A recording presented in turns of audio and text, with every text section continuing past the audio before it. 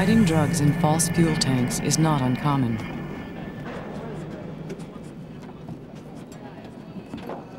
Once the Coast Guard uncovered this technique, the smugglers upped the ante again by developing the submersible, either a tank towed behind a vessel that can be cut loose in the event of an interdiction, or even a high-tech submarine.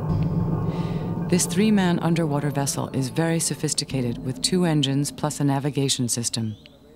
It was caught by luck when a Colombian Coast Guard crew noticed the round radar housing just above the waves. The sub was carrying 1,000 kilos or $22 million worth of cocaine. This is the only one that has been caught so far, but law enforcement officials believe there may be many more out there, just like this one.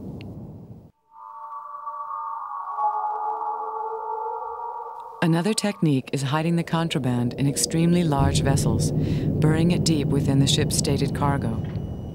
The Khan, a 580-foot Panamanian-flagged vessel, is stopped by a Gulf-based Lidet team 125 miles southwest of Jamaica. What does that say? The bulk carrier is loaded with 26,000 metric tons of iron ore.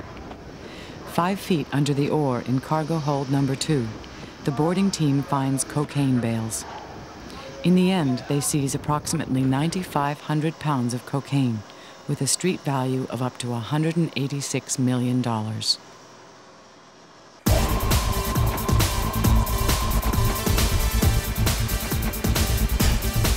Tossing drugs overboard when facing potential capture is not an uncommon tactic, and some smugglers have resorted to more extreme measures to destroy the evidence, including torching their boats with the contraband, and sometimes even the crew still on board.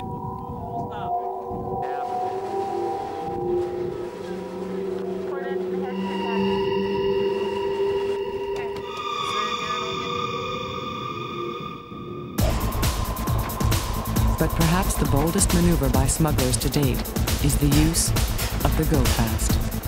Almost a highway of fast boats from Colombia to Hispaniola. They're capable of doing 50 miles an hour.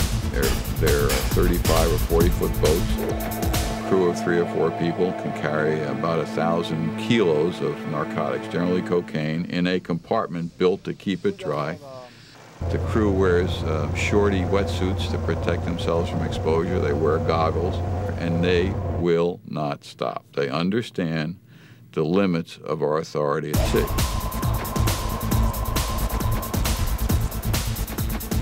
Naturally, the Coast Guard isn't standing still. It's responding with its own go-fast. The Deployable Pursuit Boat, or DPB. But how fast can it go? The speed right now we're not revealing, but they are capable of keeping up with the threat that's out there at sea. The team on board the DPB is strapped in with a 3-point harness system, similar to those in a race car or an offshore race boat. Without it, the team could not handle the stress of riding at high speeds in high seas. Even the most experienced coxswains will have to go through additional training before they can see real duty in a DPB. Anything above about 3.5 or 4 on those tabs, it's above the bottom of the boat. So anything above that, it's not doing anything.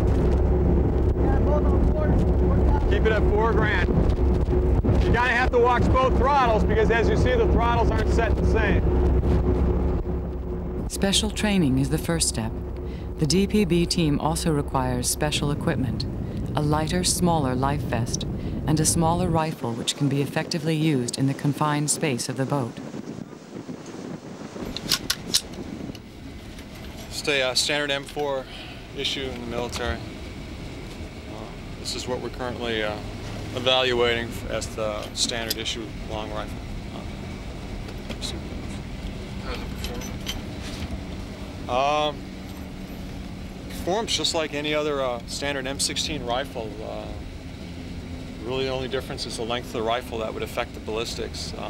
Our main concern is the size of it. So really we're getting the same ballistics, we're using the same ammo.